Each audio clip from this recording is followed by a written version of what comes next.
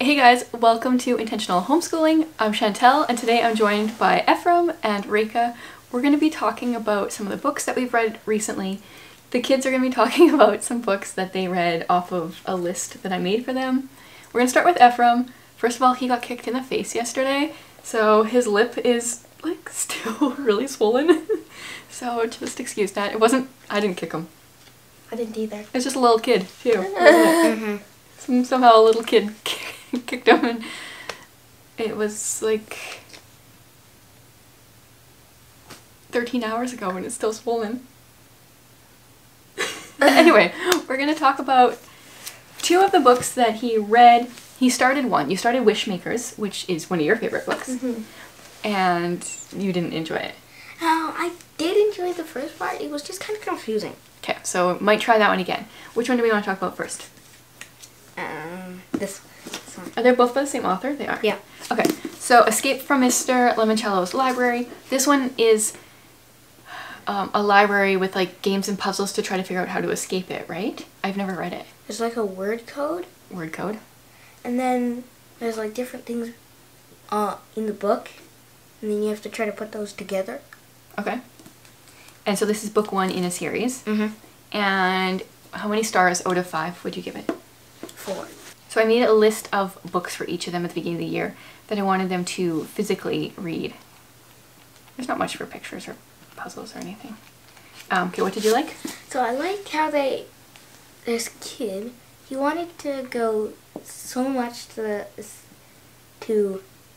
the library, but he didn't read the escape part. Oh. And then so he was stuck in Mr. Limoncello's library. And he was just like always wanting to go. For part of it, he wanted to go into the library.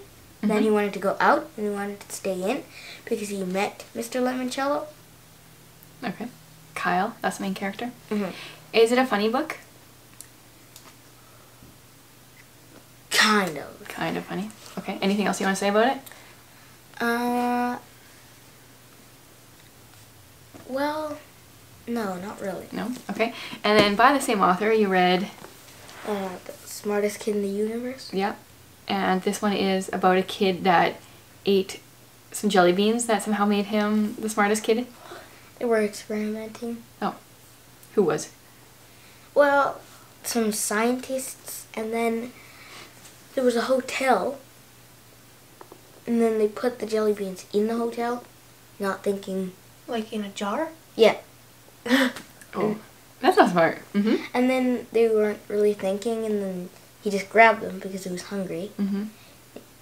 Yeah, and one part I like about it, he has a girlfriend. Does he have a girlfriend? I didn't know that. That's gross. That's so gross. Cool. Was this one laugh out loud funny? Yes. Yeah? Okay. So those are your 2 books. Anything else you want to say? No. No? What are you currently reading? Oh, you just finished this book. Yeah. Oh, you're reading... Unlocked. Unlocked, book 8.5 in the Keep Your Velocity series. That's right. Okay. So if you want to go off and do things on your own now, Okay. you're good to go. Thanks for joining us. I was just curious. Okay, change of plans. Raeca's... we got a kitten, and it's mostly hers, but she's definitely allergic to it. So now she's got to go wash her hands and clean out her eyes a little bit. They're flaring up. So I'll quickly talk about some of the books that we've read for read alouds. I'll start with the audiobooks that we've done. So the first one we did is A Place to Hang the Moon. This one definitely has like Narnia vibes if the siblings from Narnia never found the wardrobe and they were just siblings that were sent off into the country. And the author fully admits in the author's note that she loved that story growing up, and one of the characters is even named Edmund and is based off of Edmund. I read this book physically in the summer and loved it. 5 stars. The audiobook, unfortunately, I think the narrator does not cut it for me. That I would have rated the book a whole like 1 star less because of that. And I noticed, I don't know if I noticed it when I was physically reading it, but I noticed it when I was listening to it, that there's a few things that are like, oh, those aren't like UK terms. I don't know if the author is actually I'm assuming she's like American, and there was a few things in there that were like, those are like American words, not UK words. But overall, love this book. So many good quotes. I used one of these quotes for my little homeschool magazine that I put out, a mini holiday magazine. It's up in my shop, or if you join the membership, you get that included. It's like, what's the quote say? I always find a cup of hot cocoa makes an unpleasant task even more bearable. Something like that. And there was a lot of like hot cocoa and like bookish quotes in here that I really, really, really enjoyed. So there was one that was like, you know, something to do with the fact that you should never tell a lie, but if it involves going to the library, like if you tell a lie so you can go to the library, then it's okay. Yeah, highly recommend this book. I will talk about our other audiobooks. I'm going to see if Raeca's ready, because I'd like to do her books first, and then we'll go into the rest of the audiobooks. Okay, so Raeca's got a stack of books here. We'll start with the first one. I can be your book holder. Okay. First one is Heartbeat. This is a free verse novel about a 12-year-old girl who likes running, and the cat's trying to get in. Definitely. He's paws under me. Definitely a paw under the door. You want to let him in? He can join us, I guess. Unless he tries to attack the tree. So much for washing your hands and wiping your eyes. Okay, so she likes running. She has this drawing thing. She has to watch an apple decompose, right? Mm-hmm. Don't go after the tripod. Not the camera. Look. It's free verse. Her mom is pregnant. She's gonna have a sibling, and her grandpa is got like dementia or Alzheimer's or something. So there's lots going on. What did you think of it? You're not as big of a fan of free verse novels in general as I am. I think the only free verse novel I actually really liked was Forget Me Not. You also liked Closer to Nowhere. Oh yeah, but I don't think of that as a free verse because I listened to it. Oh yeah. So this one was just like all right for you? Yeah. Yeah. Okay. Next up, Prairie Lotus. So this is set in like, I don't know, like the pioneer days in the States, except our main character is half Chinese. So this is like Little House on the Prairie. Is he eating my cords? Should I go get him? Yeah. The most interrupted video ever. Watch your feet. You're gonna knock the tripod over. Oh, Yeah, he can't chew on those. So our main character, what was her name? Hannah. Yeah, so she's half Chinese. Her Chinese mother died a few years before this book. She moves to a new town with her dad, who is white, and she faces a lot of discrimination because she's half Chinese. Mm-hmm. Overall thoughts? Like on the book or the characters? I don't care. Whatever you've got thoughts on. Well, for the characters, it's like I quite liked Hannah, but I didn't really like her dad. Her dad was terrible. Yeah. I mean, I know he was trying to protect her because he didn't want her. He was pretty much trying to hide her because she was Chinese, and he was doing it because he wanted to protect her. But he never really stood up for her when the townsfolk were trying to put her down or something. Any other thoughts? No, but well, it was very inspiring, and I like the author's note. Right, so she wants to write some historical fiction, and the author wrote it because she is Asian. Is she half Asian? Or I don't know why that part. Well, it doesn't really matter.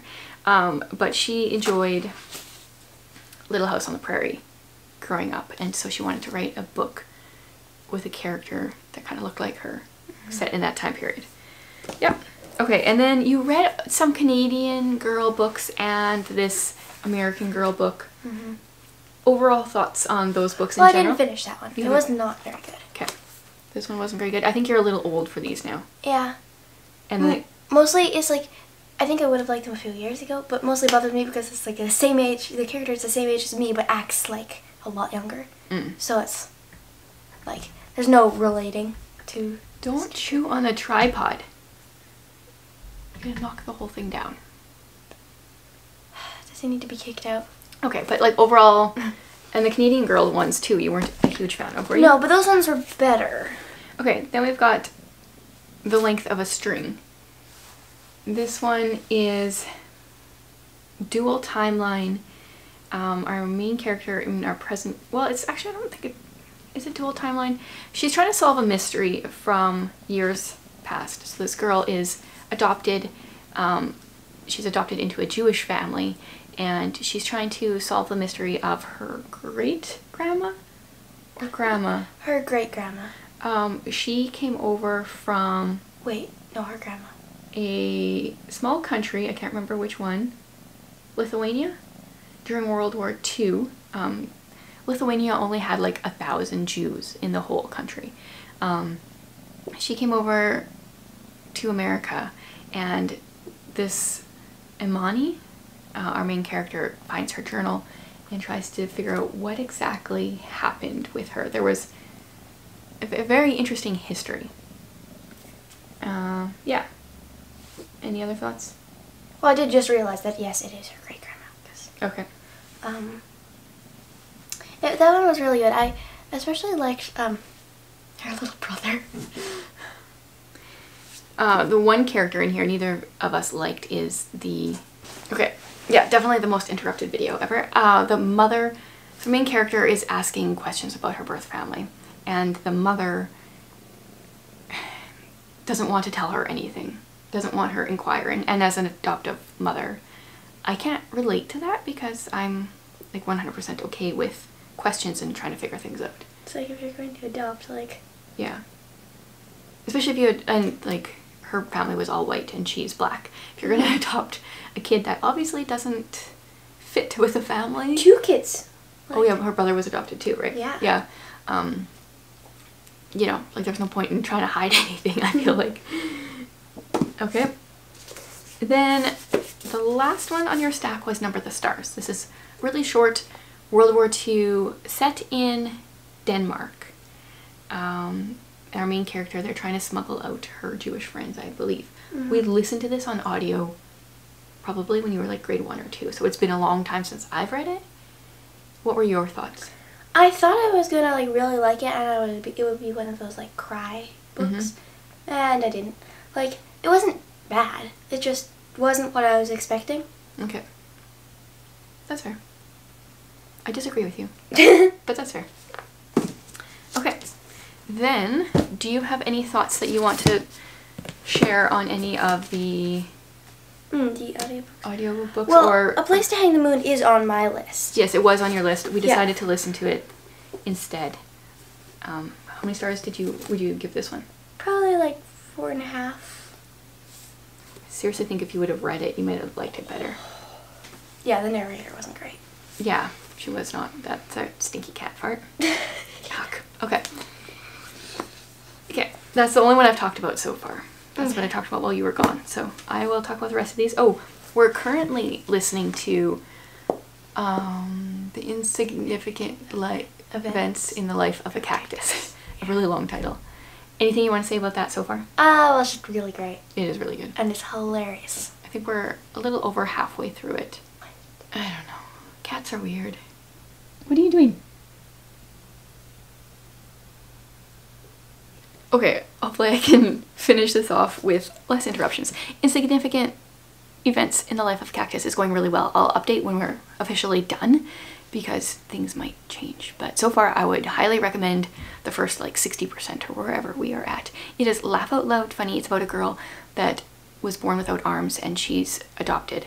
And her take on things, like she's so funny. You know, instead of wallowing in pity, her parents have pushed her to be independent. I think she's 12, 13. And her sense of humor is laugh out loud funny. All 4 of us, from the 9-year-old boy to my husband, have laughed out loud during the book. So hopefully it doesn't end terribly, but so far highly recommend it. Now the rest of our books. Gregor the Overlander, I think I had this one on Raeca's list as well. Yes, I did. We were just picking whichever books we could find on audio. This one, we only got 30% through, and then 3/4 of us were really bored. So Ephraim is the only one that actually wanted to continue with it. So I told him he can listen to this or the rest of the series on audio, but the rest of us decided to stop, and then we started The Insignificant Events in the Life of a Cactus, and we've all been hooked. So unfortunately, that's too bad. This is by Suzanne Collins, who wrote The Hunger Games. I expected more. It's just mediocre. It wasn't terrible. It just wasn't very interesting. Okay, and then two that I have been reading aloud in our morning basket. The first one we started with was Little Cat's Luck. This is a free verse novel about a cat that follows a leaf one day, gets out of the house, then she's looking for a special spot outside, but then it turns out she's lost and things go down. I really enjoyed it. Even Ephraim was constantly asking me to read another chapter. If you're not good at reading out loud, like me, free verse novels are really good because the lines help you know when to like take a breath and pause and slow down the reading. Part of the reason that I'm so bad at reading out loud, well, it's kind of twofold. One, I talk and read really fast, and two, my eyes are usually reading a couple lines ahead of like where I'm speaking, and so then I can get all tongue-tied. But I like free verse novels for that. And then currently we are doing Case Closed. This is book 2, Stolen from the Studio. We are at book 1 like a year and a half ago or so. So this is a choose your own adventure. We are following 3 main characters who are trying to solve a mystery. Their mom is actually the detective, or the one guy's mom, but they want to try to solve it as well. And you make choices like, are you going to interrogate this person or go check out this dressing room? Because we are in a studio this time. And we have failed twice so far. We went to military boot camp and got stuck in a room, got locked in a room. But we keep going back to like right before where we failed and trying a different route. And so far we're still going on. So this book looks really thick, but you generally don't read all the pages. And I'm just gonna take this off. It's really cool because it has a lot of actual puzzles to solve. So like this page has Morse code. We haven't even done that one yet. There was one that we did that had like an alphabet cipher where different letters were different. Of course, when I'm looking for them, I can never find them. Different letters equal different letters. I'm not sure if I'm explaining that right. I don't know what that is. I haven't done this random page of some kind of number pyramid thing. There's other messages. So you can do this book for quite a while because even if you solve it the first time, if you went all the way through, you could try different routes and see different messages. I don't know.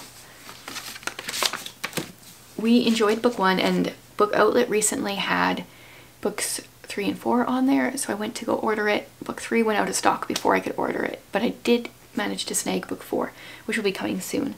So I don't know if you guys like the choose your own adventure kind of thing. I would recommend this series. The one kid in here, his name is Frank. My kids think he's hilarious because he just pipes up with like random things all the time.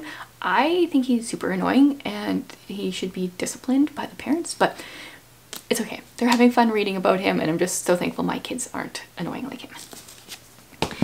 So there you go. That gives you a little bit of a very honest, I guess, take on what we're all reading with a lot of interruptions. True life.